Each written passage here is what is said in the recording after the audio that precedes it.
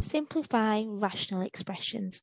Well, you'll be thinking, what is a rational expression first of all? Well, it's an expression that is the ratio of two polynomials.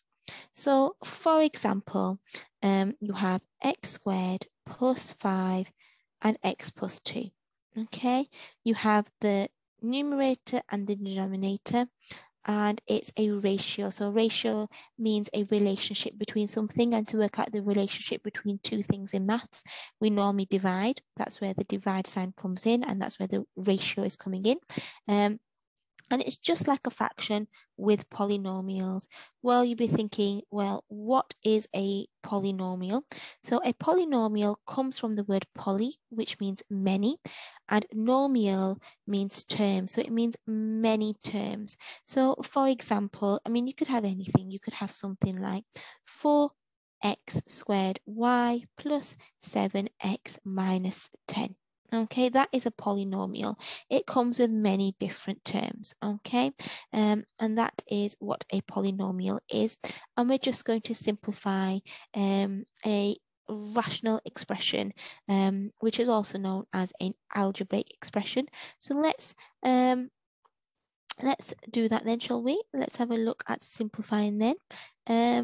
Let's have a look. We're going to start off nice and easy first and then make it quite tricky. You might have something like 12a over 3. Right, so that is pretty simple and straightforward. Okay, we're going to start off quite basic, and then we're going to move on to the difficult ones. Well, this one, as a bit of a background, how would you work this out? Well, you would just divide the numbers, wouldn't you? 12 divided by 3 is 4a. Likewise, if you have 20b over 5b, well, divide the numbers. 20 divided by 5 is 4. Well, b divided by b is 1. So 4 times 1, which is just 4. You might have something like 27 d squared over d over, should we say 9d? Yeah. So divide the numbers. 27 divided by 9 is 3. D squared divided by d is just 1d, d to the power of 1, or just d. You might have something like 18 ac squared over 2c. 18 divided by 2 is 9. There's no a to divide by here, so a stays the same. C squared divided by c is just 1c. Then you might have something very crazy, like 49 cd squared e cubed all over 7 c squared and e squared. Okay, actually we'll make that d squared. Divide the numbers. 49 divided by 7 is 7. No c to divide by, but d squared divided by d squared goes, and e cubed divided by e squared is just e. So nice, simple and straightforward. Most of these examples here are to do with powers. So if you have a good knowledge of indices or laws of indices, it quite helps because you're just dividing the powers, aren't you? However, it does get slightly more complicated when you have different situations, when it's not quite simple and straightforward as that, especially when you end up having things like this. You might have something like 6x squared plus 9x over 4x plus 6. Now, look at the difference between the ones that we did at the start. It's a bit of a background check to the one now. We have a bit of a problem because the ones at the top were all timesing at the top. Yeah, so 12a means 12 times a. The one below that, 20b and 5b, have a relationship of times between them. That means 20 times b and 5 times b. 27d squared is 27 times d squared. Below one is 9 times d. 18ac squared is 18 times a times c squared, and the bottom one is 2 times c. So we can cancel like that, okay? And we can divide because the relationship is times. What you have to remember in maths is that to be able to cancel something down, especially when it's got algebra in, even without algebra, you have to be able to have a timesing relationship. We have a problem here because my relationship here between the 6x squared and the 9x is not times. It's an add relationship. And the 4x add 6 also has an add relationship. So that creates a bit of a problem for us.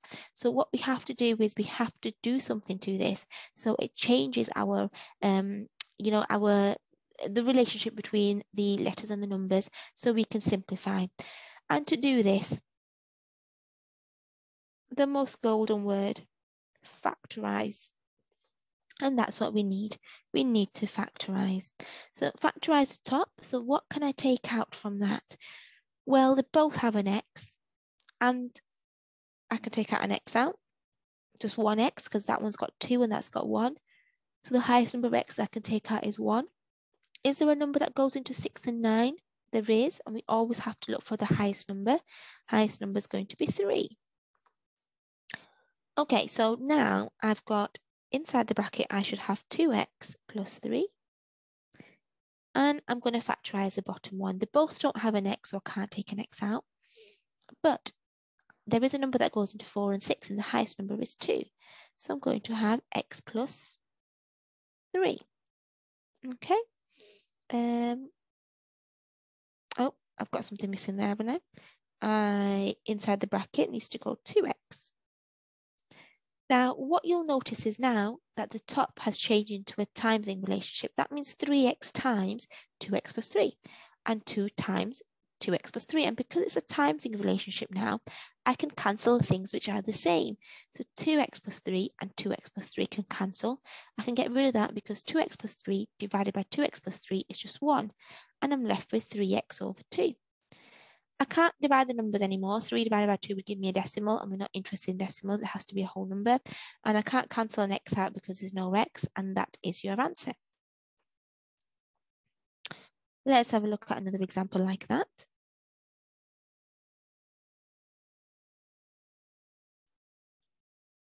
Okay. 4n minus 12 over n squared minus 3n. Okay, so factorizing. The golden word is to factorize. The 4n minus 12 both don't have an n, so I can't take an n out. But there is a number that goes into 4 and 12, and the highest number that goes into 4 and 12 is 4, isn't it? And inside the bracket is n minus 3. They've both got an n, no numbers, so can't take that out, and inside the bracket goes n minus 3. Okay, now we've got the same, and it's a times relationship. Cancel, 4 over n. Can't do anything with that, so it stays. So the trick is to keep factorizing. Let's have a look at a few examples, because each example will be slightly different from the other one. 4p add 8q. And you could be doing this with me if you want. You can pause the video at any time, and you could be practicing this and then coming back to check your answer. So they both don't have a P or a Q at the top. They're different letters, so I can't take a letter out. But the highest number that goes into 4 and 8 is 4. So I've got P plus 2Q inside the bracket. The bottom one, they both have a P, and I can only take one P out because one's got 2 P's and one's only got 1. No numbers, so I'm going to have P plus 2Q. And you can see that I've got the same bracket, so that cancels. I'm left with 4 over P. And it's just as simple as that. Shall we have a look at a few other examples then when they get slightly difficult and slightly trickier? Let's have a look at a few more ones of this sort of style, and then we'll change it up. 6mn minus 12n squared over 8m squared take away 6mn. Okay, well, numbers first. What's the highest number goes into 16 and 12? It's 4. Both have an n. Don't take out one n. Inside the bracket goes 4m. Take away 3n. Okay, highest number is 2 that goes into it. Take out an m. Inside goes 4 times 2 is 8. 8, 4m, take away 3n. Cancel, cancel. And I'm left with 4n over 2m. In this situation, we can cancel this further because I can cancel the numbers. I can simplify. It's like a fraction, isn't it? So you would think about how would you simplify the fraction 4 over 2? Well, you divide both of them by 2. 4 divided by 2 is 2n, and 2 divided by 2 is 1. I can write 1m. It's a bit silly though. So 2n over just m. We don't really write down the number 1, do we, in front of a letter in maths. So that was where you've got a bit of a two-step. But what if you had something like this? Okay, so let's have a look. I can't take a number out, but I can take a letter out. So I can take C. Inside goes 3, take away C over C squared. Now, that's a bit different from what we've been doing because there's no bracket here that I can cancel. You don't always have to have a bracket that will cancel things out for you. You might not have that situation. In this situation, I can just cancel a C there and a C there. And I'm just left with 3 minus C at the top and 1C at the bottom. Again, I can cancel because I've got timesing relationships. Here, it's C times 3 minus C, and C squared is actually C times C. Therefore, that is why I could cancel that out. You might also have something very similar to this, which might be 4b squared over 2ab minus 8b squared. It looks quite tricky and quite difficult, especially with all the powers and the numbers and the adding and the subtracting inside, but it's not too bad once you start to factorize and break it down. Can't factorize the top, so I'm going to leave it as it is, but I can factorize the bottom. Highest number that goes in 2 and 8 is 2. What can I take out? I can take out a b as well. I'm left with a here, take away 4b. Can't simplify any or cross off any brackets, so I can simplify these two. Okay, because the 4b squared and the 2b, because that there is a timesing relationship and that there is times. So I can divide the 4 and the 2 by 2. So I've got 2b squared over b a minus 4b. And then I can cancel a b out. 2b over a minus 4b. And there you are. Sometimes it takes a lot of practice and a lot of factorizing. You might also have situations where it changes quite dramatically to something like this.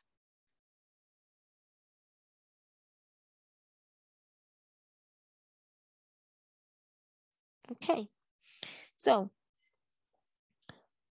we have a bit of a problem. It's completely different to the questions that we've been doing and completely different to the ones at the start. And you can see there are lots of different stages of simplifying rational expressions. This one here, you have got like a quadratic equation now, and then you've got an algebraic expression at the bottom. So again, factorize, but the top is now going to factorize into 2 brackets.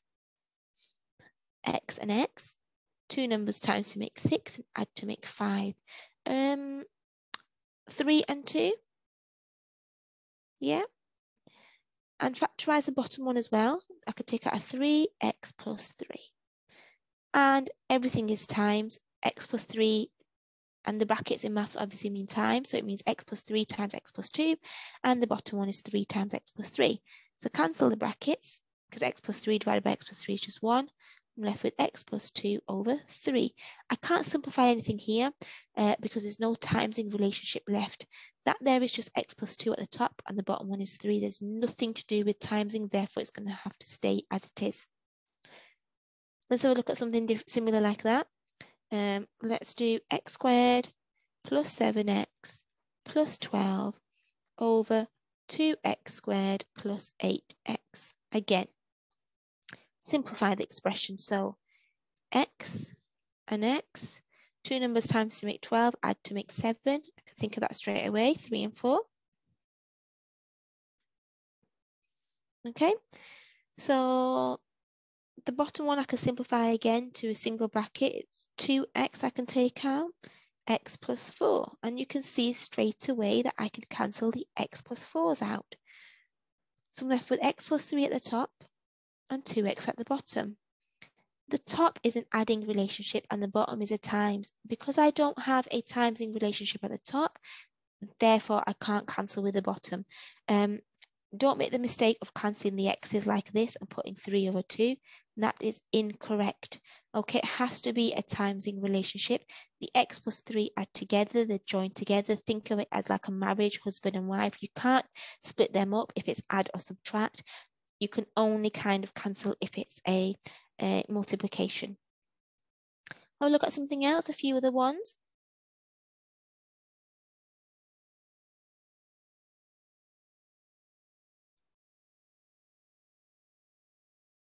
Okay, so top is not double, it's single. So 3x I can take out and x plus 4.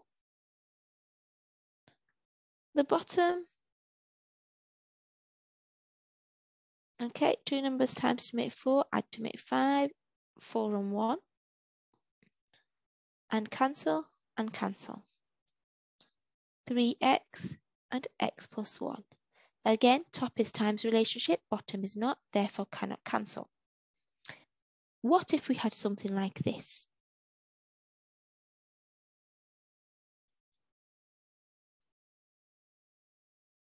Okay.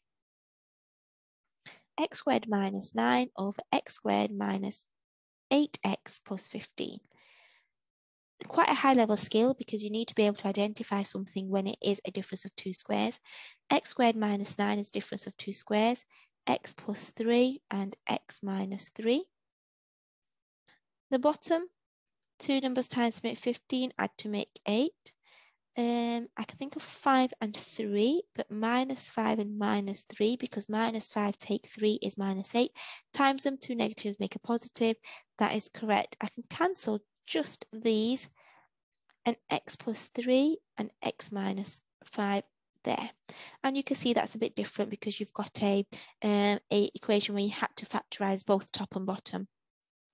Another one like that before we end our lesson, x squared minus 11x plus 24 over x squared minus 7x minus 8. Okay, so factorize both top and bottom.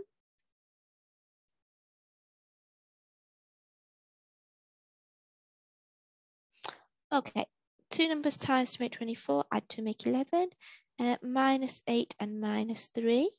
8, 9, 10, 11, that's correct. 2 negatives times to make a positive. Times to it minus 8, add to it minus 7, so minus 8, add 1. What cancels? Just the x minus 8, so x minus 3 at the top and x plus 1 at the bottom. We'll do one more before we end our lesson like that. Let's have one where we have x squared minus 4x plus 4 over x squared plus 3x minus 10. Okay, so times to make 4 and add to make minus 4. X and x, sometimes these can be quite tricky. 2, so minus 2 and minus 2, because minus 2 times minus 2 is positive 4, and minus 2 take away 2 is minus 4. X and x, times and add. 5 and 2, isn't it? So plus 5, take away 2, and just one of them. Okay, I don't have 2x minus 2, so I can't cancel them. Just one of them, and x minus 2 at the top and x plus 5 at the bottom. Again, I cannot simplify or cannot cancel because there is no timesing relationship left, and that is it. That was our lesson on simplifying rational expressions, also known as algebraic expressions, and is mainly done by factorizing if you have more complicated things, or you can use laws of indices as well, like we did at the start. Thank you for watching.